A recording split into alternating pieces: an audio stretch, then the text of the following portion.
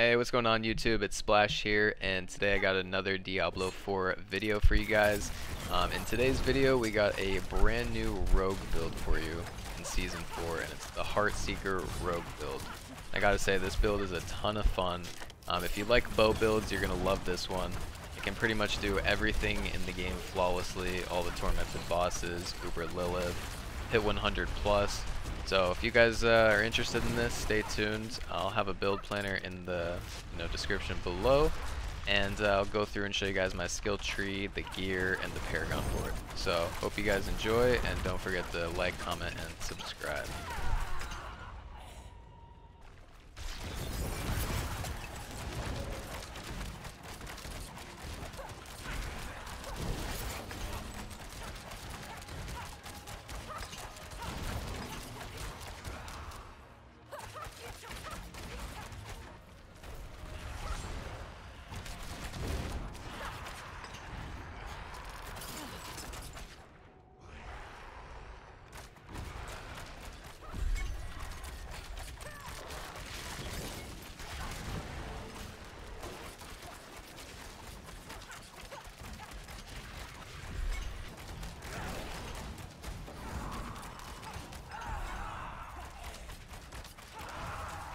Alright guys, so looking at my skill tree, let's get right into it. We're going to dump all our points into Heartseeker, and then Enhanced, and then Primary Heartseeker for the Ricochet rounds.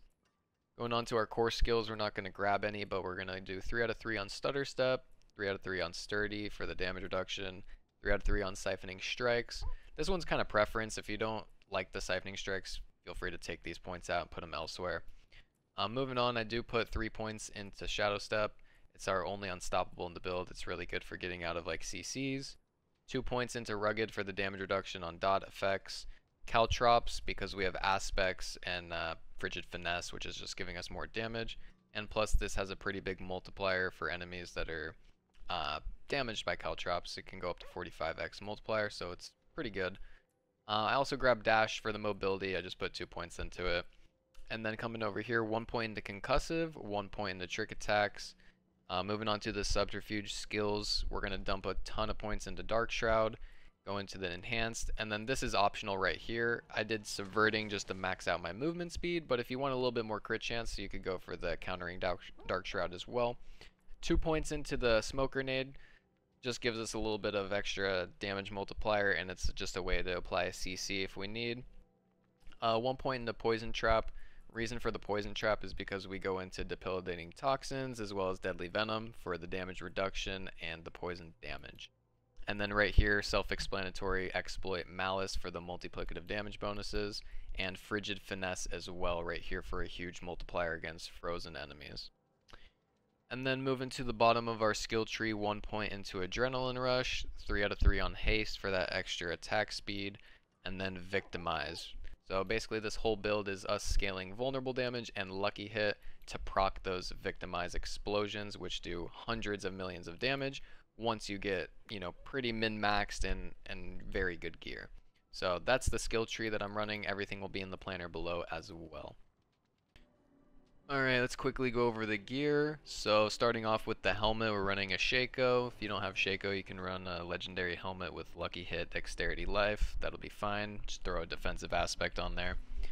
For the chest piece though, you're going to want might aspect for the damage reduction, and then for the affixes, life, armor, ranks to Dark Shroud. For the tempers, I went with life and lucky hit chance to stun. Ideally you want a greater affix on the Dark Shroud ranks just for the extra damage reduction. It's extremely good. Moving on to the gloves, we're running the concussive aspect for the chance to daze and the extra damage. And then for the affixes, we have life, attack speed, lucky hit chance, tempers, vulnerable, lucky hit chance to freeze. If anything, I would change out the life for crit chance, and these gloves would be pretty much best in slot for me. Moving on to the pants, it's very similar, dexterity, life, ranks to Heartseeker. Ideally, you want that to be greater affix. Wasn't lucky enough to get that. And then for the aspect, we're running the Umbrous aspect, which is one of the best aspects, for this build, just because it gives us so much damage reduction, and this is the reason why we put so many points into Dark Shroud, but we're not actually using it. It's because our crit strikes will give us the Dark Shrouds. Also with the pants, I have lightning res, but I'm already capped, so If I were to change anything, I would try to find Greater Affix Heartseeker Pants, and then I would do the tempers on like Lucky Hit, Chance to Freeze, Stun, or my other temper like Life or Armor instead of Lightning Res. Moving on to the boots, we're running the Frostbitten aspect, huge multiplier to stunned enemies as well as frozen. So again, that's why we're doing the Lucky Hit, Chance to Freeze, Lucky Hit, Chance to Stun, because it dips into this Frostbitten aspect, and it also dips into our Frigid Finesse in our skill tree. But for the boots, I have Greater Affix on movement speed, then I have Dexterity, Life, and for the tempers, another movement speed and Lucky Hit, Chance to Freeze. Moving on to our two-handed bow, we're running the Moonrise aspect. This is the most important aspect for this build. If you don't have it, don't even respec until you get this. And then for the rolls on the bow, Dexterity, Life, Vulnerable, Tempers on Vulnerable, and then chance for Heartseeker projectiles to cast twice. And you want the Greater Affix on Vulnerable ideally. Moving on to the Amulet, we're running the Adaptability aspect. Again, this is the second most important aspect in the build, and if you don't have this yet, I wouldn't respec just yet. For your Amulet though, you ideally want to have two of these affixes that I have, ideally Exploit and Frigid Finesse, the passives, the plus ranks. If you don't have those two, just one is fine. You would want Frigid Finesse, it just gives you more damage, and then maybe like Lucky Hit or Attack Speed or Armor, whatever you're missing you can kind of just throw on your Amulet, but you do want these Frigid Finesse ranks or Exploit ranks because they just give you so much damage. So if I were to get a new Amulet, I would want Greater Affix on Frigid Finesse, but I really enjoy having Exploit and Malice on it. And then for your tempers, you definitely want Vulnerable. The other one's kind of your choice. I went with Movement Speed just so I could cap my movement speed. And then like I said before, this adaptability aspect is so important for this build. So if you don't have it, wait until you get it before you respec. Going on to our rings, for the first one, I'm running the Rapid aspect, which is just giving us more attack speed. And then for the rolls on the ring, attack speed, crit chance, lucky hit, greater affix on the lucky hit is most important. Caltrops cooldown reduction, and then vulnerable damage. Moving to our second ring, we're running a Cursed Touch. This is how we're applying vulnerability in the build and how we're keeping it up at all times. Same rolls on this ring, attack speed, crit chance, lucky hit, with the greater affix on lucky hit being the most important. And then again, temper on vulnerable damage. And I think I was trying to get Caltrops cooldown reduction, but I ended up just hitting dash. I still have 3 tempers left, but because it was a max roll, I said, you know what, I'm just going to keep it. But if I were to keep re-rolling, I would go for cooldown reduction on the Caltrops. And then moving on to our dual wields, dexterity, life, vulnerable, temper on vulnerable, and then Caltrops size. And as I mentioned, you could do Caltrops duration on this one, or you could do Heartseeker like I did if you just want to make sure you're at 100%. But both of these have dexterity, life, vulnerable, and then the other temper on vulnerable. And for the aspects, edge masters and elements just for the extra multipliers. So that's the gear that I'm running, and we'll go ahead and take a look at the Paragon board as well.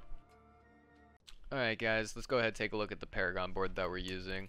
I did reference this from Maxroll, one of the build guides on there. I referenced it and just kind of changed it up a little bit towards like my build to optimize it a little bit more. There's a bunch of different stuff that they had that I took out, but I did want to give a shout out because I did reference it from them. So starting off, first board I went with Control. Second board, Exploit Weakness for the Legendary Node and for our Ranger Glyph. Third board is Lorena's Instinct, where we slot in the Pride Glyph. We're getting a bunch of bonuses here, Poison Res, and our Resistance to All. Going into our fourth board, this is No Witnesses, where we put in the Diminished Glyph for just a huge bonus to max life. Fifth board, Deadly Ambush, big multiplier right here to enemies affected by trap skills. And then we put in our Exploit Glyph for more vulnerable damage. And for the last board, we went with Cheap Shot, and we put in the Chip Glyph. So, like I said, I referenced this from Maxroll. It is a really good board, though. But nonetheless, guys, I do stream on Twitch. Link will be in the description. If you guys enjoyed this video, please like, comment, subscribe. It helps me out a ton.